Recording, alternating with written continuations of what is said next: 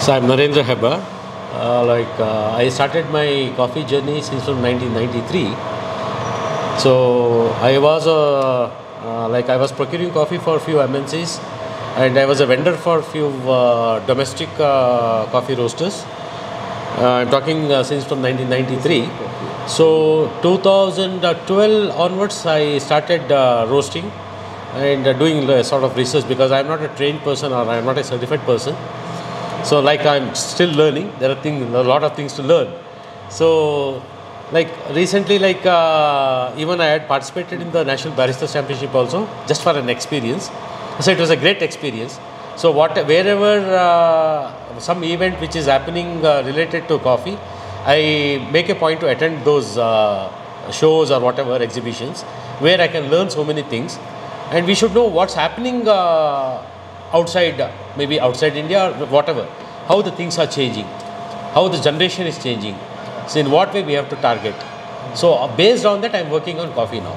So can you tell about your brand, the 1864? 1854. 1854, I'm sorry, yeah, 1854. Could you say about that again? Yeah, see, when you speak about coffee, if you Google it, the first story you hear is from Babu Budangiri, Seven Bean. It's a nice story, it's a true story, it's a fact.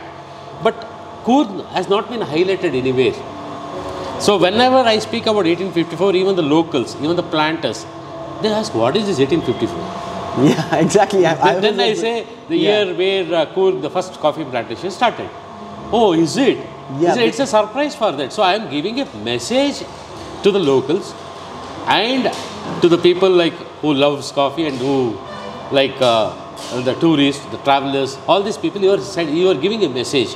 So my brand, whatever I speak, 1854, the coffee story starts from there. So then maybe I have few estates where we have 6th generation, 5th generation, 7th generation. It's all old known plantations once upon a time. So I want to brand those coffees, because smallholders, what happens is, once you go for a new plantation, now because of the climate change, everybody is shifting to the new imported varieties of coffee plants, the seeds. The seeds. They started importing it from Brazil. So you have a coffee called as Brazilian Catuai, this Catimor, all these new variants. Also Vietnamese. The Vietnamese Robusta has come down now. Yeah. We have dwarf variety Robustas now, which is commonly found in Coorg. That is all from Vietnam. You taste this. This is Monsoon Malabar cold brew. This is 24 hours refrigerated coffee. It's a cold brew, yeah. When we brew the coffee, we use the room temperature water for this. Wow. So there is no need of steaming the water. So I generally don't drink it until I actually feel it. I smell the coffee first. That is the way. That is the way you have to. Amazing this is. It's so relaxing. It has got nice acidity. This is Monsoon Malabar. Yeah. See, yeah. This is I think that one is Monsoon Malabar. It's a light roasted coffee. See, this is unwashed Arabica, where they sent it to Mangalore. Earlier it was in Kerala. This process was done at Kerala because of the labor problem, all these issues. They got shifted to Mangalore now. Okay. So they have huge godowns where they spread the coffee on the floor about 8 inches, and they allow the coffee to absorb moisture from the sea. Oh. The godown doesn't have any doors, nothing. So openly it will absorb moisture, and whatever the unwanted things are there in the coffee, unwanted characters, those characters removed. So you get the authentic Monsoon Malabar flavor. So the only thing is, it won't be having density. It won't be having density. Because of this process, it will lose its density. So while you roast, you have to be very, very careful. Because you should go for a light roast. Dark roast, small temperature, 1 or 2 degrees, that side and this side, gone. It will collapse the coffee. It will collapse. The coffee will start spilling oil. Absolutely. This is a major problem. Right now it's very light. Yeah. And very aromatic. I believe this is the same that Priya brought from here. I think she tried 1 or 2 coffees. Even I forgot which coffee she had. It was in a paper pouch just like that. But it was more of that blue color. That is Monsoon Malabar. Yeah. The same one. Monsoon Malabar, exactly. Monsoon Malabar. It's amazing. I'm actually loving every bit of it.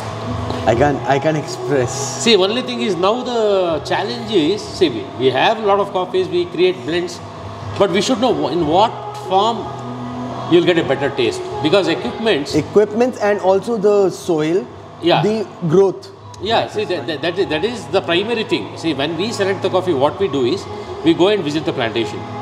We see what sort of a strain of Arabica they have, the first thing. Second thing is, we just check what sort of a indigenous trees they have.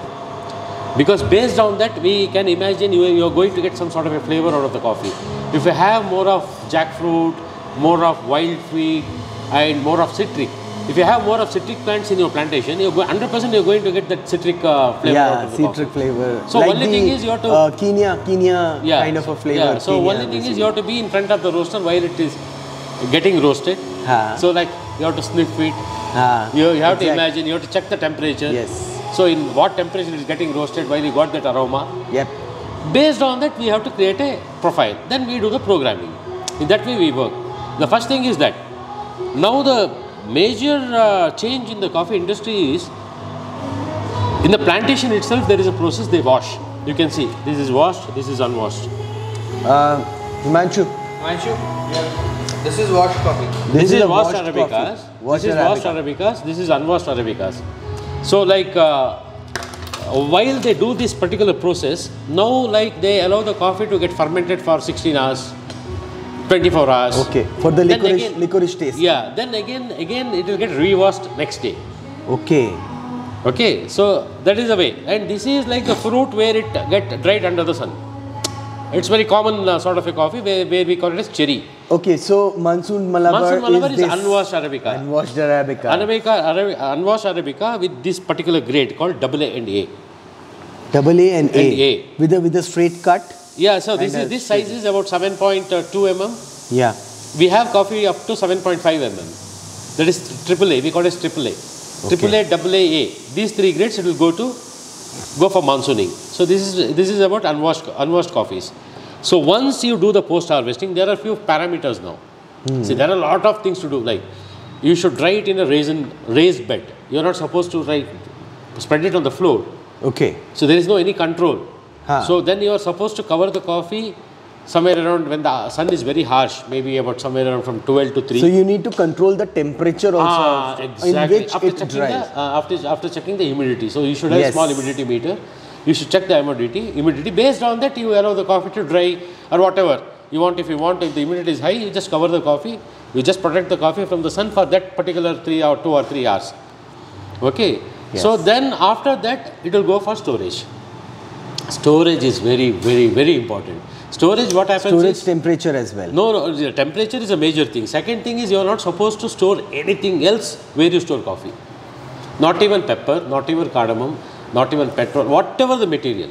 Because immediately it will absorb... the environment, this thing. And if it is citrus, the acidity will be raised. Yeah, a lot of things might happen. Yeah, we don't know how it might react. So these are all the few things. Like earlier we used to pack it in jute bags. Now we have like all imported bags where we store the grains. Like we have one brand called Grain Pro. One is called as EcoTact. So all these bags are very good. Where we store the coffee in that, and we should have a wooden pallet. Yes. So on the top of the wooden pallet we store. Then we do the roasting profile for that. So in the initial stages, maybe because coffee will be very fresh, it might give a nice taste. So if you want to maintain the same consistency, you should keep on watching what's happening to your coffee.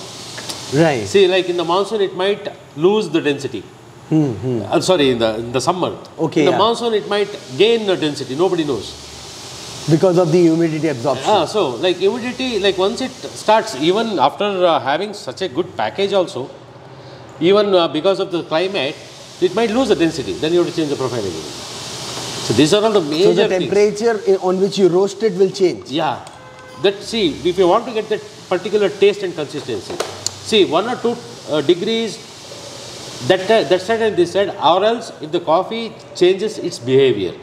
So you have to change accordingly. Otherwise you won't get the same consistency. You will lose the consistency. This is civet. The smell, like amazing. So the aroma. Yeah, the aroma. So these are all the few factors. It's really important. And then we do the programming. But again, the programming it will keep on changing.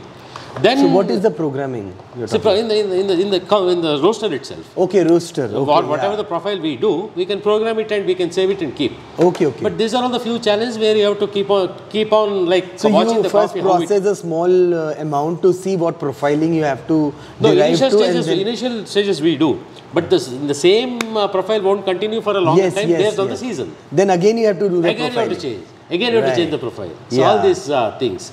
So this Okay. is like season factors. Season factors. So you should be like very familiar with how the nature reacts, how the climate change it will affect, all these things. Then comes your roasting. Okay, so once you fix the roasting, then again comes you come for brewing. So brewing, you can do whatever you like. Yes. What is You the can ideal brewing create, time? no, it's not like creating a blend. Okay, Creating yeah, a blend. blending. Whatever the thing you like, you can do. You can keep on testing. You can keep on experimenting on customers or people who are very particular, very well known about coffees. It's very easy to get the feedback. So I really work on the feedback. Yep.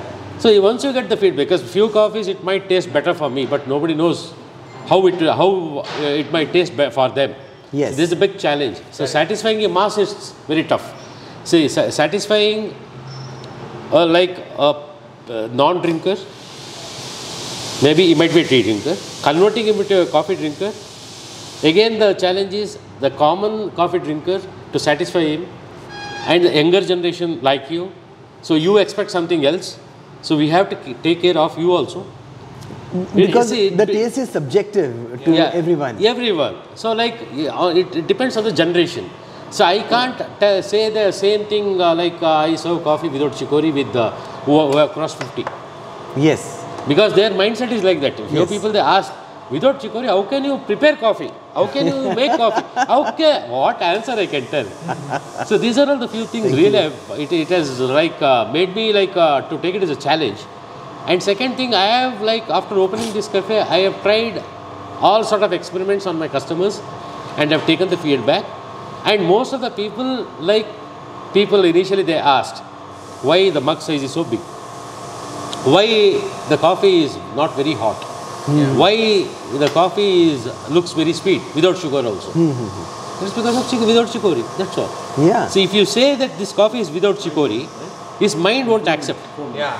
Then But he'll be thinking in a negative way. Yeah. So better you disclose all these things once he has coffee.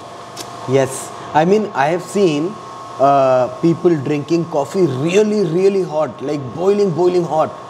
But I have always drunk coffee to the taste because I want to actually taste it. I don't want to burn my tongue. You know? Exactly. See, one thing is it will damage your palate, your lip.